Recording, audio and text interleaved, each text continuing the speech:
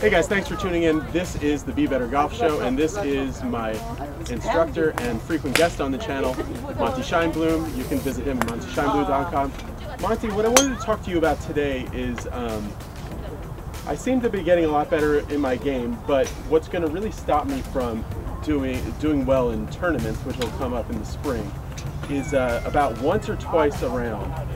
And you've probably seen this like in tournaments and stuff too. I have the shot that's like, I can live with bad shots and I can live with shots that are off even quite a bit, but I can't live with shots that are like left of left. The totally horrible shot that it will, if you're playing a stroke play event, you cannot compete with those shots in your bag. Sure.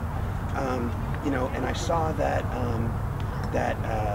little 9-hole match you had with the guy. I'm sorry, I forgot his name. My Swing Evolution. Yeah, Christo. that guy. Yeah, Christo. Yeah. We both played awful. It was pretty bad. And I actually had a club throwing incident in there. Sorry, you know everyone. What? Sometimes our emotions get the best of us, and you can't. Yeah. It doesn't mean you're an English soccer hooligan. Right. That's a great. So let's look at that shot. Here's a replay of it and the reaction. So on that shot, for example, I got so upset because there's water left. I know there's water left. I've only played the course 1,000 times, and I'm trying to fade it off the water. I hit a dead solid pull draw that went into the middle of the lake. Right, it's mechanical. I think so. Yeah. I was watching your swing, and bad habits, this is what people need to understand. Mm-hmm. Whatever bad habit you developed when you learn to play, you are going to fight that until you're 100 years old. Right, yeah. And what I noticed that day that was worse than others was when your backswing lacks a little bit of depth, when your hands get a little too high, and not, you don't want them low and behind you. You don't want them high and up and over. You want, a proper balance of width and depth. When you lack depth and your sequence is a little off, you get here. This is going to be a snap hook or a block off the planet, no matter how hard you try. It's funny you say that because in my own kind of feelings and talking to Chris Ryan on YouTube and some other people who've been on the show, I really do think that those one-off, one-around or two-around horrific shots really do have to do something with my backswing. Absolutely. Tell me why. Jack Nicklaus is famous for saying, you don't hit the ball with your backswing. Why is the backswing so important? Why can it? Here's the deal. People too often treat the golf swing like a pinball. Yeah. Oh, I got to be perfect at P1, 2, 3, 4, 5, 6, 7, 8, 9, and my left arm has to be. The golf swing is like a window, big window, and you just got to be in the middle of it somewhere. Mm-hmm. And the problem lies is when your swing gets to a point on certain days where it's too close to the edge of the window, you're on the verge of disaster at every moment. So, I remember I had a really good friend, and the week before Q school, I had a club throwing incident, just like yours. Somebody famous said something about throwing stones. So Right. So, I was at his home club, an extremely difficult course. I was 6 under par through 16 holes, and I was just miserable all day long. And he's like, dude, you're 6 under. And I'm like, it's off. Because you can tell I am on the edge. Yeah, sometimes everybody's felt that. Every swing. And I get up on the par 3 17th hole, and the pin is left, and it's water all short and right of the green. I got stuck and wiped it in the middle of the lake, 40 yards offline with a 6-iron after not really hitting a shot the entire day. And I let it fly, held on to it too long, and almost put it through a sliding glass door over the fence into someone's house. Yeah. And he couldn't understand how I could be so upset in the middle of playing so well. And I said, I knew. And the irony was the previous day I shot about 74, and I was happy all day long because I knew I was, good and in the middle of what I was supposed to be doing. Yeah. So that 1 or 2 bad shots around is when you're a little too vertical and your transition sequence is a little fast. You get up on a shot, you're a little uncomfortable. The transition sequence gets even more off, and then you get a disaster. Right, because I've been golfing long enough, I'm athletic enough to be able 95% of the time to compensate for it. Right. But I'm not a, Right. So the object of practice, the object of swing changes, the object of playing more golf, playing more tournaments, getting yourself in a comfort level is moving yourself off the edge of the window and into the middle so you can make some mistakes and you're still, confident. you know, and that kind of stuff doesn't happen.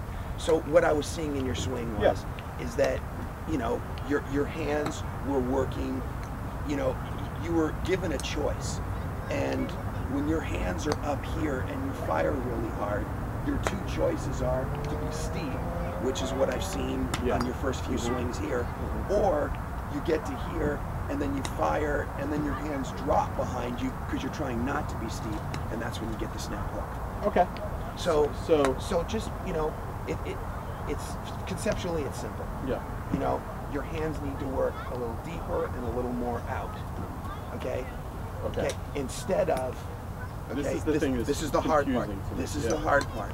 Now, when I say you're steep and out, there's two different kinds of out. Because everybody's thinking, well, that's over the top. Right. Correct.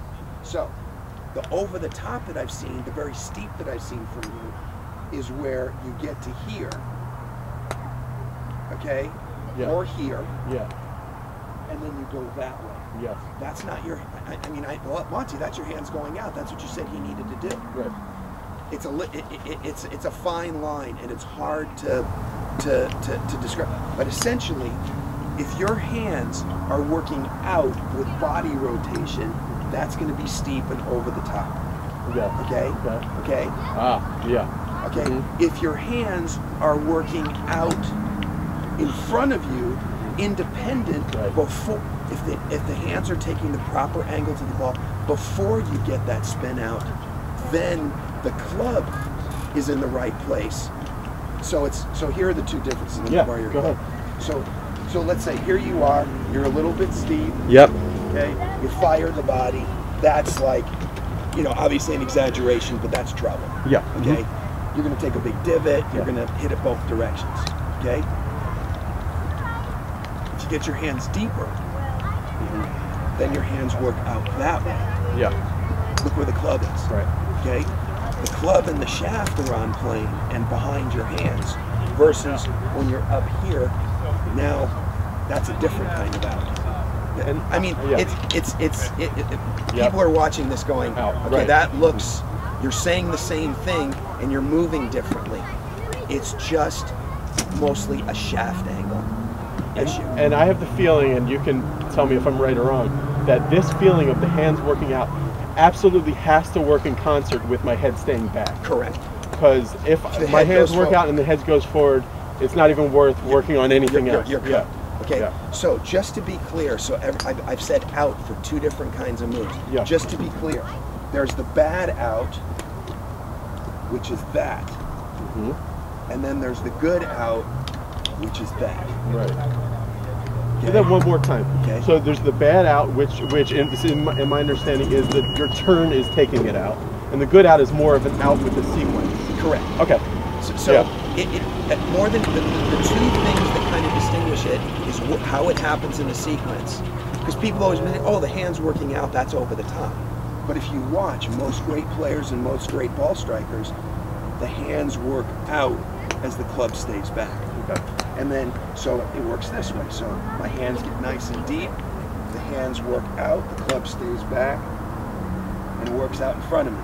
As opposed to high hands, fire the body, steep in the shaft, and you know, this is the one that everybody hates. Right. So that's how, you know, and quite honestly, quite often,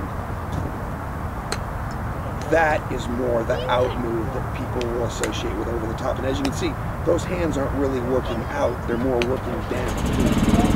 Okay? Down is usually the issue. Out.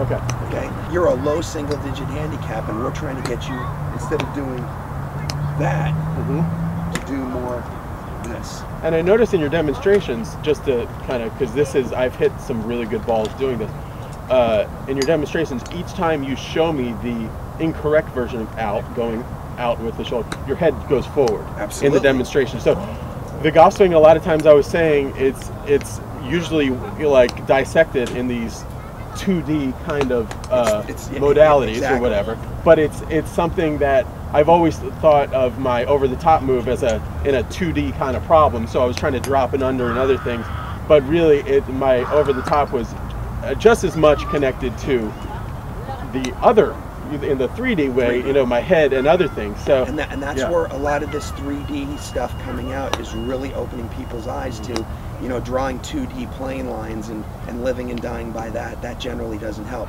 So if you get nice and deep over here, okay? Now deep, you mean this way, like that way? Correct. Okay, correct. That depth is that way. Yep. You know, so you have a tendency to go like this and like that. Yep. Okay. What we want is you to go like this and like that. So then from here, you'll just be able to go. Right. So if I make a nice deep backswing. Take a backswing. Now, without, the big issue happens is when you get that big right, exactly. Yeah. Okay, so now, from right there, let the hips go with it. Bring the hands out toward this position.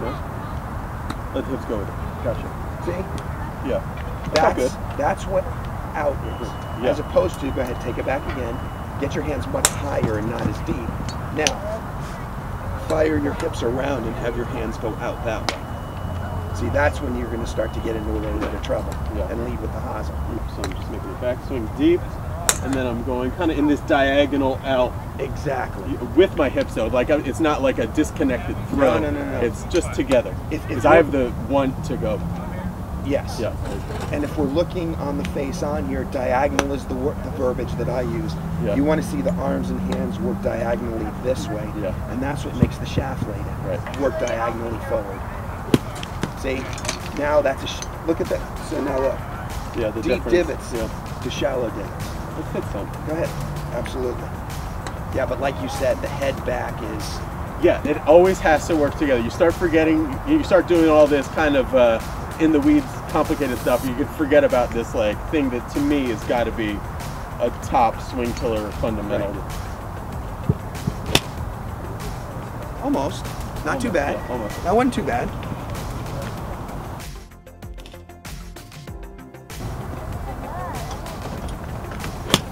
Okay, that was pretty good. Yeah, that was pretty good. Yeah, I could feel my hands working on this diagonal thing. Right.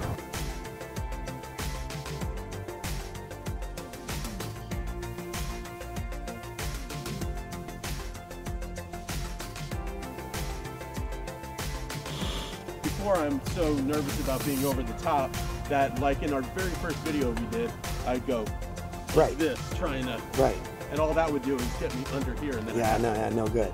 Your hips fire hard, that's awesome. But you got to get the arms linked up before the hips can take off. There you go. So good. There you go.